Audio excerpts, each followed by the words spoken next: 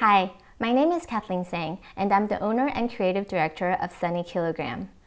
It would be hard to navigate to any website without the address bar in Firefox, yet sometimes it disappears for whatever reason. But don't worry, I'm going to show you how to restore it today. It's incredibly simple, so let's cut to the chase.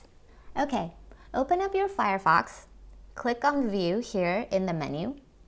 In the drop-down that appears, select Toolbars, and a flyout menu should appear.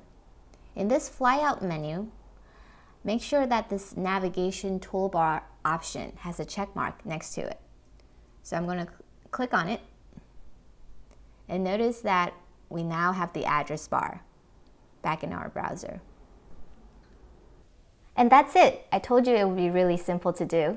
For any other questions, please visit my website at www.sunnykilogram.com. Until next time, take care.